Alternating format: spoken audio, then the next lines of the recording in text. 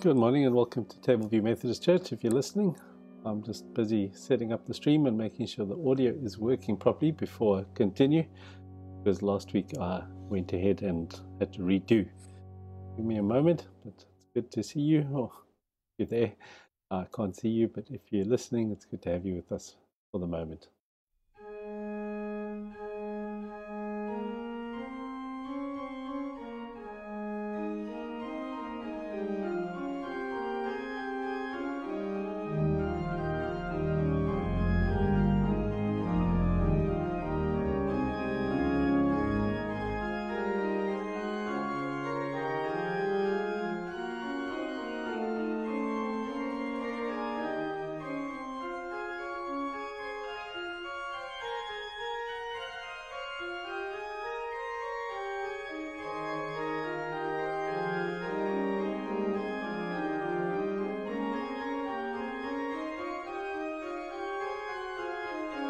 Testing the sound. 1, 2, 3, 4, 5, 6, 7, 8, 9, 10.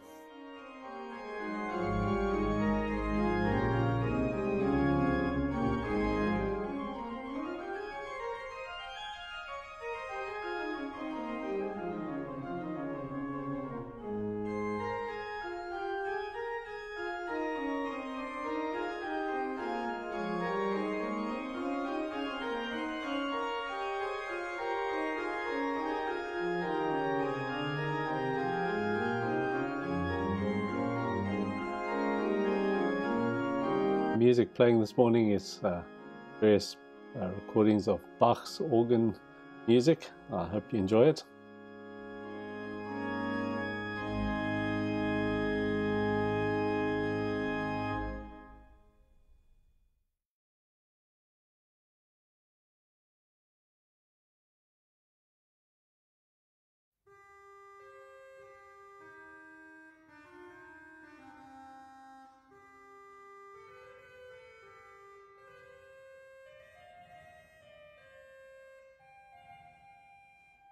Yeah, good news. It seems that everything's working as it should, and so we can begin with our service.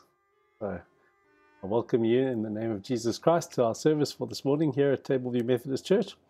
And our scriptures for this morning are Proverbs chapter 9, verse 1 to 6, Psalm 34, 9 to 14, Ephesians chapter 5, 15 to 20, and John chapter 6, verse 51 to 58. In John's Gospel, we're reading this passage called the Bread of Life Discourse, which is a section of John's Gospel where Jesus speaks about being the bread of life and inviting people to eat him. And so there's various interesting poetic pictures that come through. But I invite us to begin with our words of prayer. Almighty God, to whom all hearts are open, all desires known, and from whom no secrets are hid, cleanse the thoughts of our hearts by the inspiration of your Holy Spirit, that we may perfectly love you and worthily magnify your holy name, through Christ our Lord. Amen.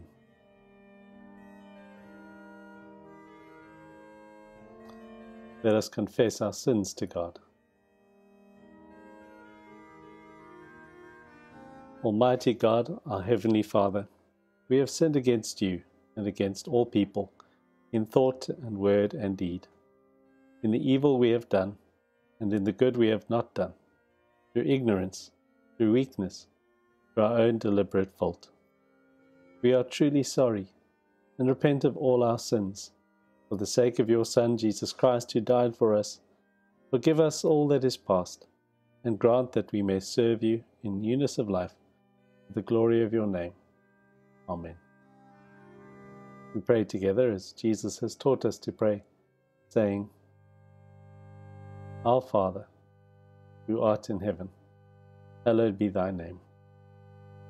Thy kingdom come, thy will be done, on earth as it is in heaven. Give us this day our daily bread, and forgive us our trespasses, as we forgive those who trespass against us. And lead us not into temptation, but deliver us from evil. For thine is the kingdom, the power, and the glory, forever and ever. Amen. As we continue in our worship, I invite us to listen to the words, or even to sing them if you know them, of the Diakolwa, or the creed sung in isiXhosa, as I invite you to listen and pray and just reflect on what we believe as a Christian community.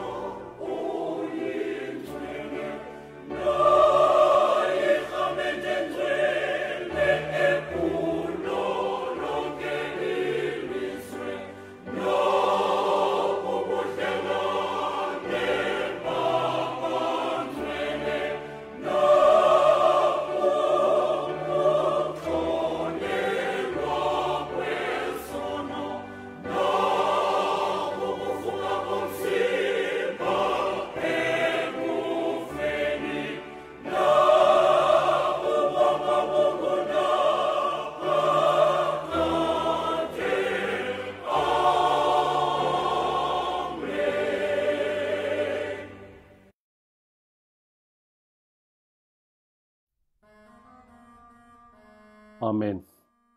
It's beautiful to be able to sing the creed and reflect on what we believe in, to listen to those words, and to remember that the whole world that we live in is just painted or threaded together around our understanding of God, who is love, and God, who is exemplified in all the words of that creed. We continue to worship as we listen to the words of Psalm 34. Last week we prayed Psalm 34, verse 1 to 8, where we're invited to look to God and to be radiant, to flow and to shine with the love of God in us. Now we continue from verse 8, just after it said, "Taste and see that the Lord is good." We continue. "O fear the Lord, you his holy ones.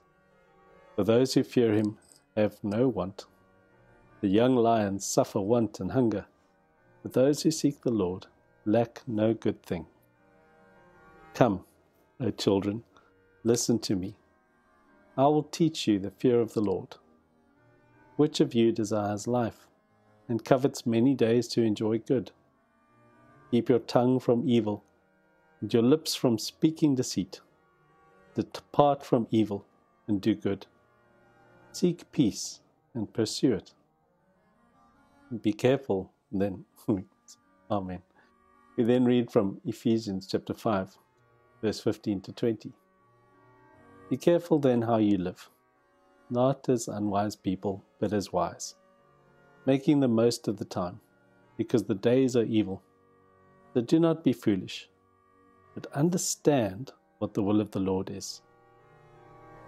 Do not get drunk with wine, for that is debauchery, but be filled with the Spirit, as you sing psalms and hymns and spiritual songs among yourselves, singing and making melody to the Lord in your hearts, giving thanks to God the Father at all times and for everything, in the name of our Lord Jesus Christ.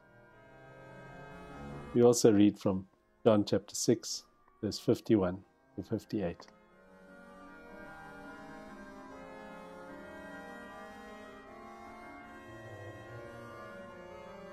Give me a moment.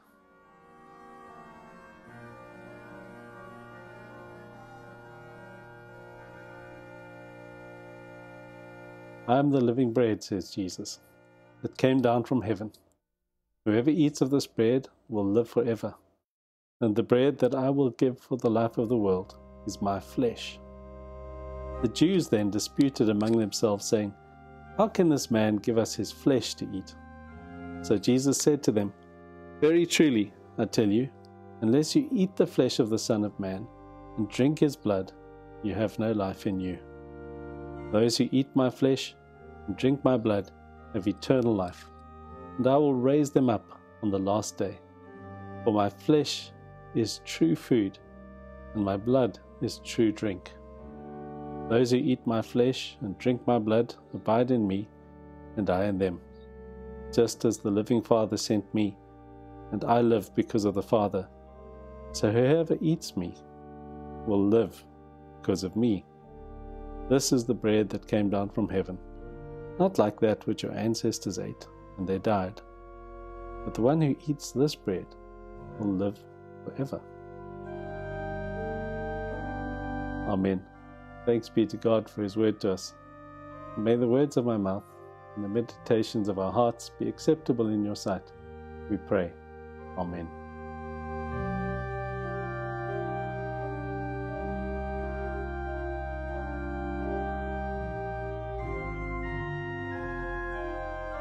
We've had quite a lot to absorb in all of these scriptures that we're reading this morning. And one of the readings that I haven't pointed us to yet is Proverbs chapter 9. And that's quite an important scripture for this morning. And I love chapters 8 and 9 of Proverbs because they speak about the role of wisdom in creation and the capacity for us as humans to choose wisdom. So now hopefully I'll be able to show you my Bible in front of me from Proverbs chapter 9, verse 1 to 8. Wisdom has built her house. She has hewn her 7 pillars. She has slaughtered her animals. She has mixed her wine. She has also set her table. She has sent out her servant girls. She calls from the highest places in the town, You that are simple, turn in here. To those without sense, she says, Come, eat of my bread, and drink of the wine I have mixed. Lay aside immaturity, and live and walk in the way of insight. I love this invitation from wisdom. Beginning with verse 9, and we'll look at that just now. To this invitation, come eat of my bread and drink of the wine I have mixed. And so as we hear those words, we think of what we've just read in John chapter 6, verse 51 to 58, as Jesus invites us to come and eat his bread. And we remember that he invites us to drink his blood. Wisdom also invites us to a feast. And so we realize that part of what Jesus is doing here is inviting us to participate in his wisdom, to participate in the godly wisdom that put the whole world together. And so the writer of Proverbs continues, Lay aside immaturity and live and walk in the way of insight. In Proverbs, there's 2 invitations going on all the time. The invitation of wisdom and the invitation of folly. The invitation of folly is expressed quite differently. loud, ignorant, knowing nothing, calling out, "You who are simple, turn in here," and saying, "Stolen water is sweet, and bread eaten in secret is pleasant." Excuse me. But do they not know that the dead are there, that her guests are in the depths of Sheol? So we have this picture that is presented in Proverbs of being able to choose between Lady Wisdom, who is organized and ordered and preparing a feast for all people, and Folly, who kind of runs a tavern on the side of the road. What I found interesting was this phrase, "She has hewn her 7 pillars." And whenever you see something like that, you wonder, what does the 7 mean and what's going on here? But you remember that in Genesis chapter 1, there are the 7 days of creation. And the number 7 becomes a motif in all of Scripture for fullness and completeness. But it is also a picture of a kind of temple with 7 pillars. It would be a good number of pillars to hold up the temple. And many people see in the poetry of Genesis 1 the idea of God building a temple in which God will be worshipped for all of us to worship in, and that would be the creation that we live in.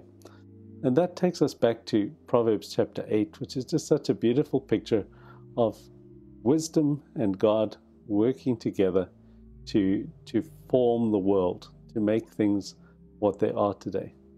And so from verse 22 of Proverbs chapter 8, "The Lord brought me forth, the Lord created me at the beginning of his work, the first of his acts of long ago. Ages ago I was set up, at the first, before the beginning of the earth. When there were no depths I was brought forth, when there were no springs abounding with water. Before the mountains had been shaped, before the hills I was brought forth. When he had not yet made earth and fields, or the world's first bits of soil. When he established the heavens, I was there. When he drew a circle on the face of the deep. When he made firm the skies above. When he established the fountains of the deep. When he assigned to the sea its limit, so that the waters might not transgress his command." In verse 30, "Then I was beside him like a master worker, and I was daily his delight, rejoicing before him always, rejoicing in his inhabited world, and delighting in the human race." Such a beautiful picture of wisdom enjoying creation, and the idea of wisdom as being at the root, at the foundation of creation. As the wisdom says, as Proverbs said, "Wisdom has built her house, she has hewn her 7 pillars."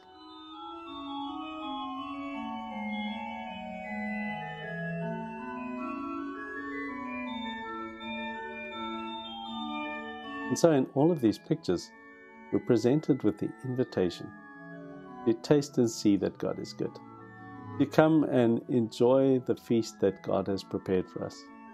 As the psalmist says, "Come, O children, listen to me. I will teach you the fear of the Lord. Which of you desires life and covets many days to enjoy good?" This fear of the Lord, this respect for the world that we live in, and the idea that God has created all things, should give us a sense of God's presence in everything, and should give us a sense of the availability of God's wisdom to us. Now, the picture of God's wisdom is that we can come and receive it, but it's not necessarily that easy to receive, to participate in. In John chapter 6, what happens is many people walk away because of the difficult thing that Jesus is saying in this metaphor of saying that whoever eats me, Jesus, will live forever. And the bread that I will give for the life of the world is my flesh, as Jesus continues to say. This is not an easy teaching. And people say, how can this man give us his flesh to eat, etc.? But the thing that's happening is God is inviting people to participate in his life. Jesus is inviting us to come and enjoy what he has done and to live the way that he has taught us to live. And so we choose this wisdom way of life as we literally eat Jesus into our lives and become part of him. And so the early church and communion was a controversial thing because people thought it was a bit odd that they would eat flesh and drink wine. But it was an expression of the deepest intimacy, the closeness of Christians with Jesus and being part of Jesus' body, being part of Jesus' hands, feet in the world, and living the way of love and grace and all of those things. As we think about what we read in Proverbs chapter 9 about wisdom building her house and thinking that all creation is governed by these laws of wisdom, we realize that these laws of wisdom don't just exist for the sake of keeping the sea in its place with gravity and keeping the mountains as high as they are and ensuring that life is able to exist in such a complicated and magnificent planet and making sure that there's fundamental laws of physics that make things work, but also laws of morality and joy and love that seem to be woven in to the fabric of being alive, of being who we are. And at the moment, I think we're missing out on a lot of wisdom, if you would call it that, because we're not able to be together and share together. I was thinking when I picked up my children with staggered schooling and avoiding everybody because of social distancing, that I don't get to get wisdom from the people I meet in the road anymore. I always enjoy chatting to people as I fetch my kids from school in the morning or in the afternoon or drop them off in the morning. But at the moment, everything's a bit isolated. We get a little too much foolish wisdom, I think, from our social media and our TV, which is just that maybe that easy wisdom that the Proverbs offers us, the foolish wisdom. The foolish woman is loud, ignorant, and knowing nothing.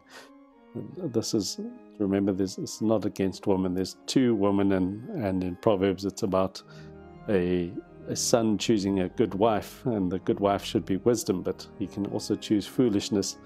And the foolish one is saying, come in here, come and eat the stolen water, get the bread eating secret, that ability to absorb knowledge without actually thinking about it, versus wisdom's feast, which is a much more sophisticated feast that says, come eat of the bread, drink of the wine I have mixed, lay aside immaturity and live.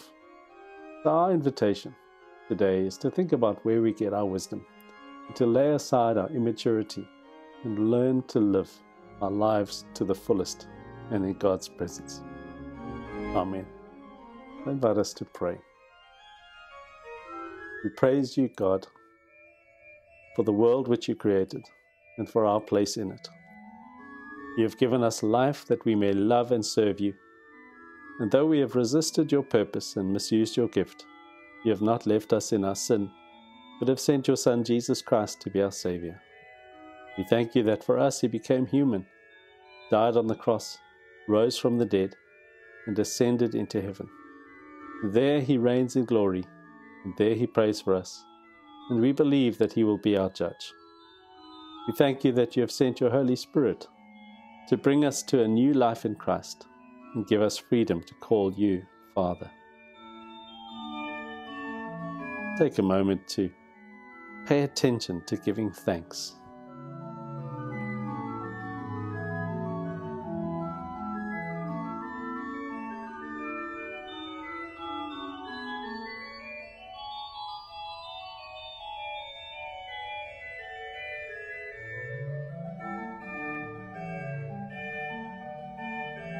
Therefore, with all the church on earth and in heaven, we give you our thanks and praise.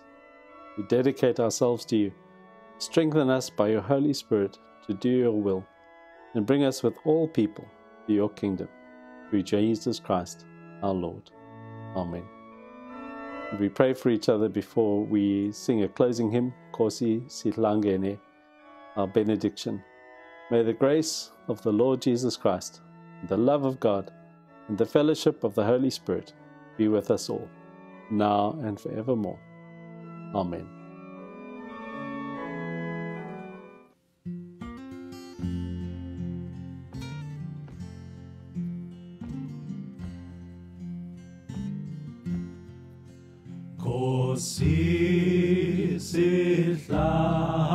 sihlangene kuyo indlu yakho, yiza nawe sesingene ebusweni bakho,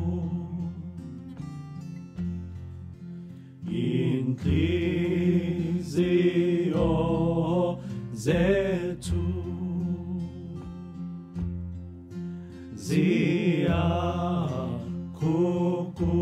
ziyakukulela,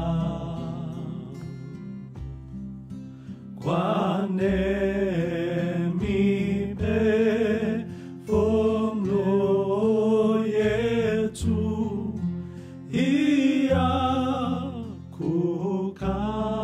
iyakukhangela,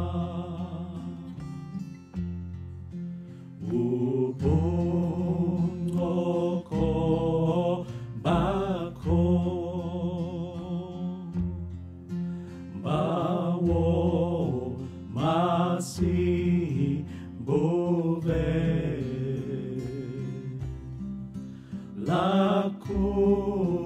lakutshilwa izwi lakho, nawe masikuve,